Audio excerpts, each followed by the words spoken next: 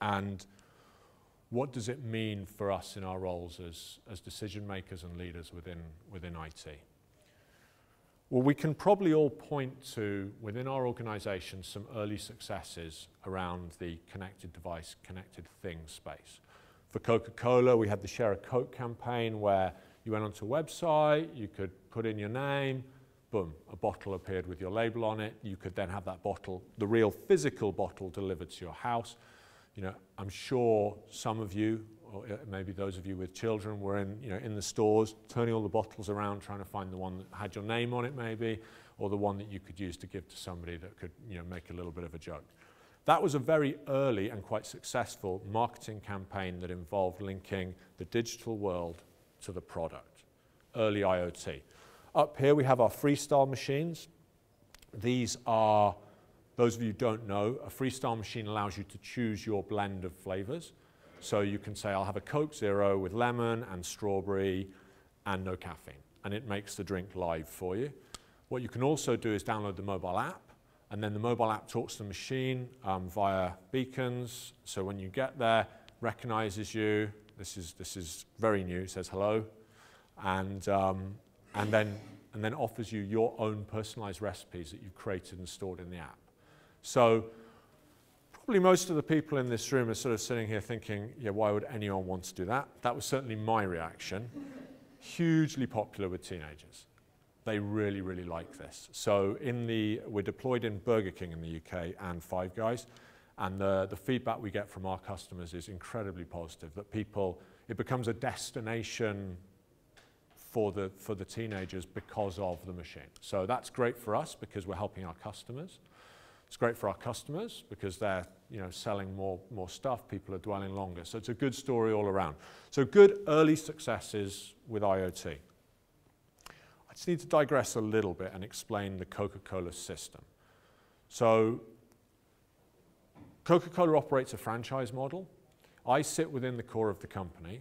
We manufacture the syrups, the concentrates that go to make our drinks. And we then sell those concentrates to our bottlers. And our bottlers add water, sweeteners, sugar, that kind of stuff, CO2, stick it in a bottle or a can or whatever. Anyway, it's a big system. Our bottlers are independent franchises. And these are billion-dollar companies. Okay? They also own a lot of our cold drink equipment. So if you go to your local convenience store and you open a Coca-Cola branded fridge, that would be owned by one of our bottlers. Okay? Just remember that thought. They also do a lot of our distribution, so they own the trucks. So when we think about IoT, lots and lots of vendors, fast pace of change, and then I combine it with a system where at best I can influence. I can't dictate, I can't order, I can only influence. Then how do you leverage assets as opportunities? Because those are, for all of us, the initial opportunity in the IoT space. Your company will own assets in some shape or form, generally. There will be exceptions, but your company, certainly if it deals in any kind of physical product, will have assets. So for us, that means the cold drink equipment that I was talking about, whether that's the fountain in McDonald's, whether that's the fridge in your local convenience store, it's our fleet, it's all of these things. It's our customers themselves. Sorry, that was the other point I should have made about the systems. So if you drink one of our products, we consider you to be a consumer. Our customers are Tesco, are Odeon, are McDonald's. Those are the people we actually sell product to who then sell it on to you. So just, the only reason I say that is because I'm going to switch between consumers and customers a little bit, so just to be clear on the terminology. Here I'm talking about customers. So if I talk about Tesco's installs beacons in their stores because they want to enhance the retail experience of their consumers. Our consumers too. So that then becomes an asset for me. How do I influence a customer to let me piggyback in their environments? And we've done this with SeaWorld in Florida. SeaWorld has an app. So if you go to SeaWorld in Florida, there's a mobile app. You download it onto your phone. It has a map of the resort. We've installed beacons, and SeaWorld have allowed us to put a little bit of software inside their app, an SDK effectively, And we can now, first off, look at how people move around the park in an anonymized way. Right? We don't collect personal information because we don't need to. We would love to, but there's too many ethical considerations and we don't need to. But we can see how people are moving around. And we can see if somebody's kind of dwelling in a particular area but not buying any product. Or we can see that people spend 2 hours in this part of the park and we don't have a Coke outlet there. So we can start to make commercial decisions which will benefit our customer based on the fact that they've let us into their asset effectively. Scale does become an issue. We found very, very quickly all sorts of scale issues emerging.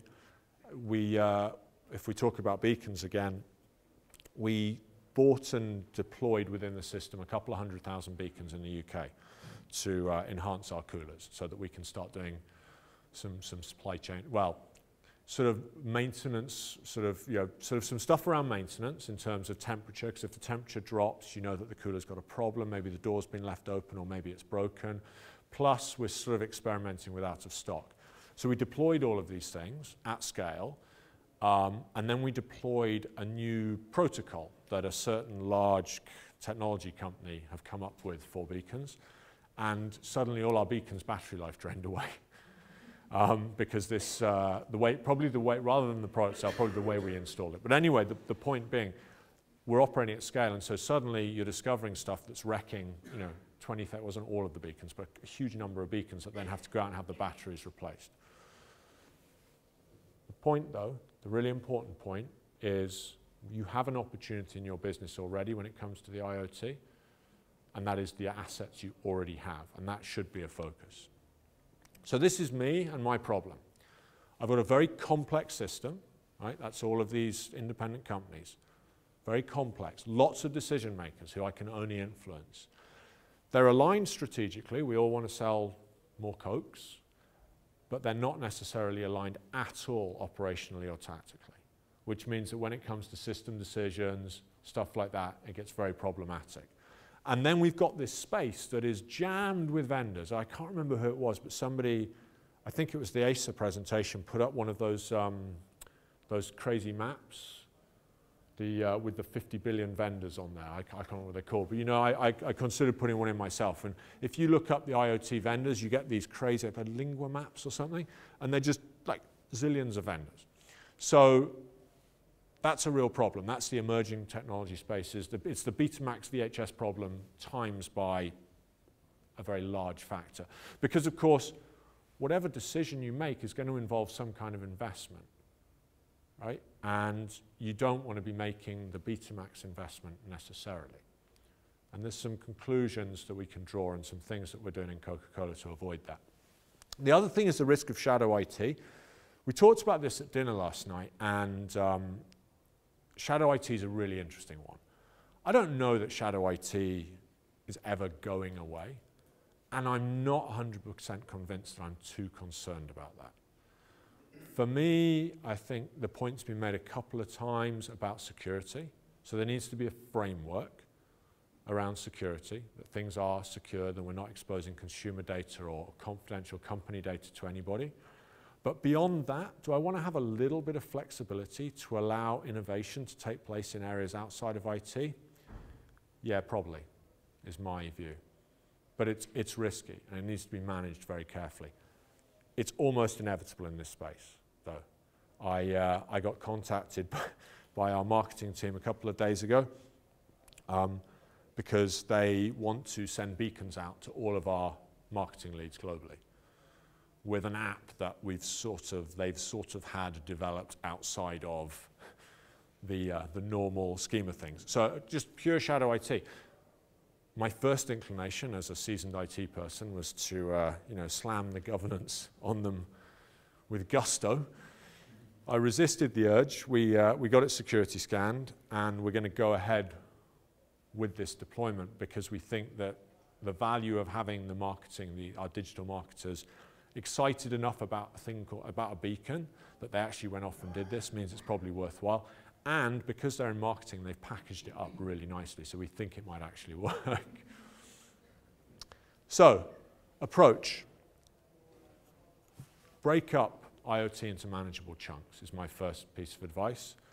You know, if you're talking about real-time proximity marketing in a store versus optimizing your supply chain, your trucks, routes, all of the things that IoT is capable of doing, these are different beasts which require different solutions. So I would strongly encourage you not to try and boil the ocean on this, but to select a couple of areas.